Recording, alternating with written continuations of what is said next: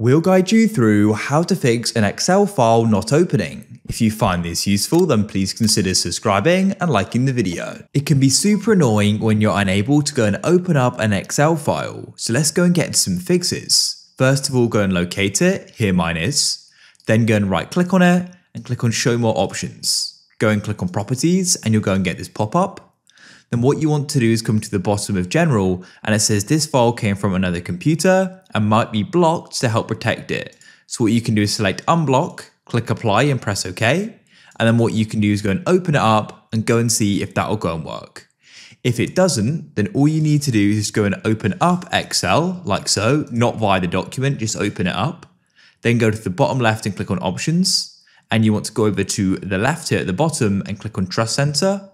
Then click on Trust Center settings over to the right and you'll get this pop-up. Open up protected view, and what you can then do is untick all of these here, press OK again, and you can then close Excel and then go and open up the file and hopefully it will open.